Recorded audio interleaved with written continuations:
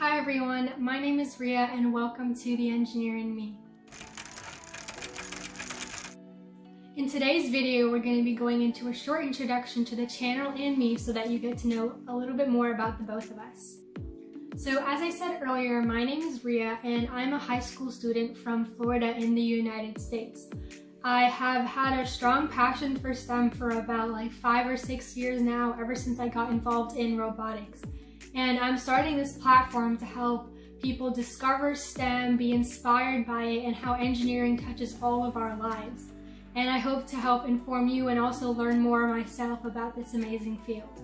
I remember since elementary school, I was always told that no matter where you look, there's something related to science around us. And it's the same with engineering. Everything and all of our lives are touched by engineering, and I want to help share that information with you all.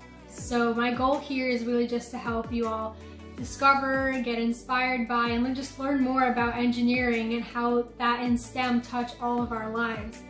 And another thing I want to emphasize is that everyone has done some sort of engineering in their lives, whether you're somebody trying to block out your schedule, and that's kind of like process engineering where you're figuring out how to be the most time efficient, or whether you're using different innovations and inventions around you just to fulfill a need. Like clothespins, they're used for drying clothes and now they can be used to close paper bags. That's just one example of that.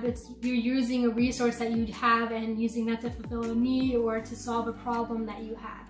And of course, whether you're an actual engineer by trade. So that's just some examples. So some of the videos that you can expect to see are actual information-based videos where we'll talk about what is engineering, what are the different disciplines, how is it applied to your lives, and then we'll do some interview-based videos where we'll talk to different people in different stages of their STEM journeys, like middle school, high school, college, and beyond, people who are actually working or people who are retired.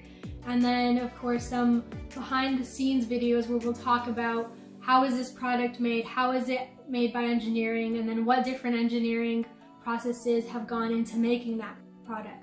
Thank you for watching. I hope you consider subscribing to my channel, liking this video, and check out my Instagram page at The Engineer in Me. See you guys next time.